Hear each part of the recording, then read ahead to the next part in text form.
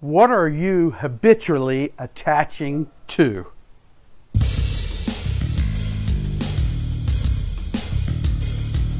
This is the 365 Days of Multi-Level Marketing Journey to Freedom podcast with Rome Batchelor, where Rome shares his daily journey from down and out to total financial freedom in 1 year, along with pro tips, tricks, strategies, and tools to help you join in on the journey. Now, here's Rome with today's Journey to Financial Freedom podcast.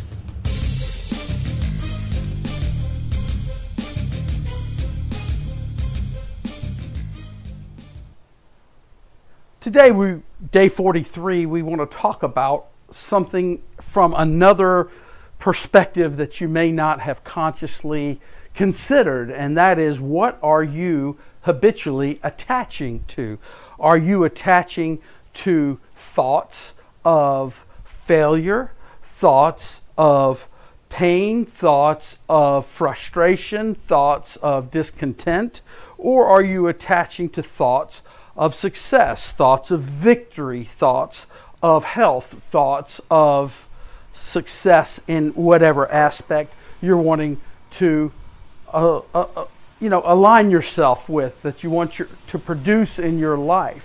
Because if you're attaching habitually, not only with your thoughts, but watch this, with your words, Here's another way of explaining that. Do you complain? Do you habitually say, why does this always happen to me? Or I heard somebody say the other day something that's, people say sometimes ignorantly, I can't win for losing.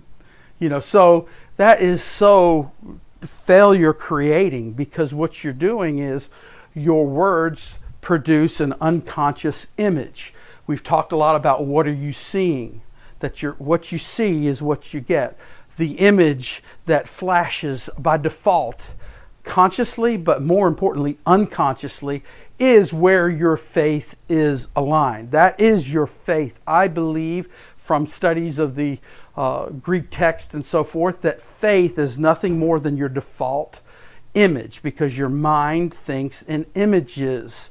Of course, and evaluations bring up and are associated with those images, but your mind thinks in images. So your faith is your default image, and that is what you're going to produce in your life. Even Jesus validated that point, that whatsoever you believe that you have received, meaning you see the image of it already being true, you will have it. Whatever you believe you have received, you will have it. He said, whosoever shall say unto this mountain, be thou removed and be thou cast into the sea, and doubt not in your heart, but believe it, it shall be done.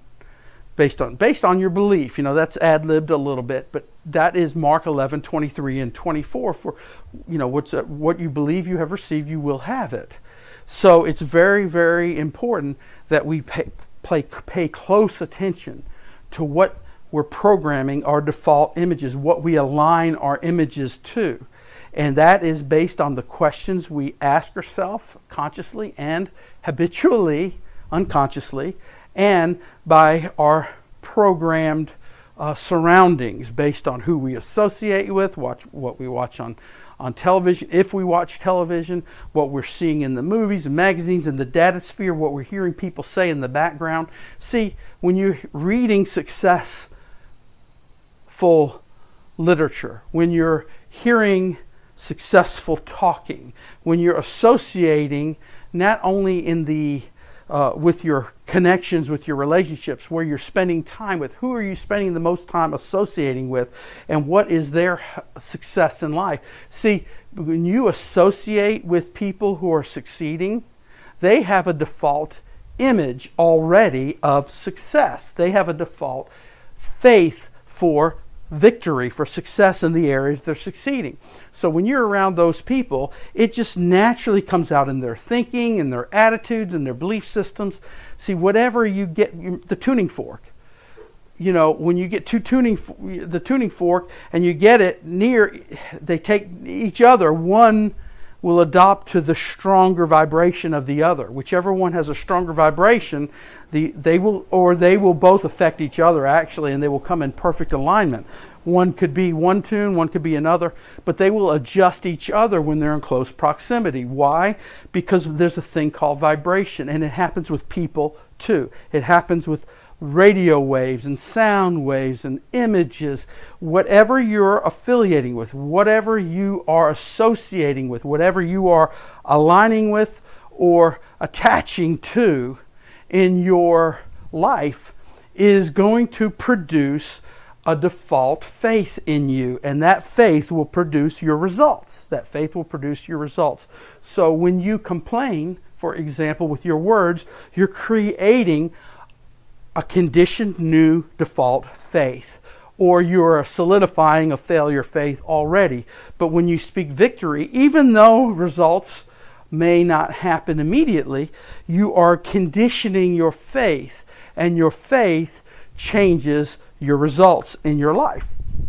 See, the questions you ask yourself, your evaluations, your why is this already true for me, whether it be for success, failure, happiness, sad, depression, good things or bad things, or as the Bible talks about, good or evil, just life or death in general. See, the Bible says life and death are in the power of the tongue, and those that love it shall eat of its fruit.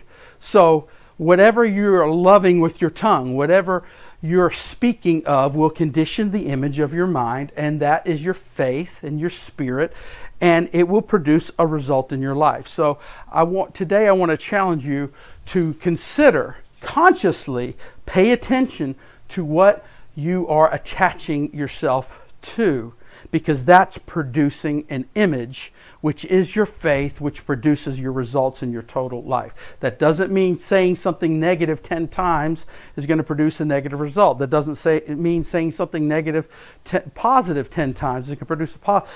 It's what is the default image.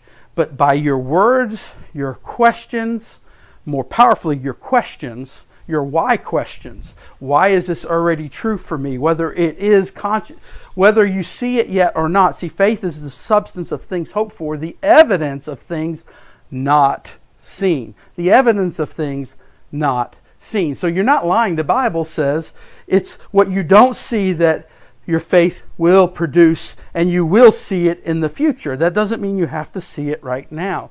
So every effort should be aligning yourself with what you want in life and not what you don't want, what you never want. You never want pain, failure, depression, but you do want success, victory, joy, happiness, prosperity, and harmony, right? You want all these things. So that's what you need to immerse yourself with. That's what you need to align yourself with. That's what you need to attach yourself to, both in your own goals, but also in your surroundings, because the surroundings, when you're paying attention to the song on the radio as you're driving your car, that song, you may say, well, this is a positive song, that's good, but what are you seeing beside you on the road? Are you seeing a bunch of poverty, a bunch of sadness, a bunch of failure? Are you seeing images on boards about, sad situations on billboards to try to bring your attention to a cause that needs help? You can't stop them completely, but what you need to be is aware that you're being conditioned. It's the tree of life, or it's the tree of the knowledge of good and evil. Are you participating in life or death? Because the tree of the knowledge of good and evil brings death, Paul says in Scripture. So we need to participate in the tree of life by aligning ourselves with everything that brings us life, and never with the opposite, always with life. So what do you choose to be true in your life? The kingdom of heaven is at hand. What do you want to produce? Jesus said it, he taught it, because he wants you to be aware of it. So today's podcast, day 43, is what are you attaching yourself to? Hope this brings you some value. Until day 44, this was day 43, and I appreciate you for listening and sharing and liking this episode. Thanks for joining me in the journey. Thank you for sharing today's 365 Days of MLM to Freedom podcast. And remember to email your questions and comments directly to Rome at 365daysofmlm@gmail.com. And until next time, we want to encourage you to join in on the journey.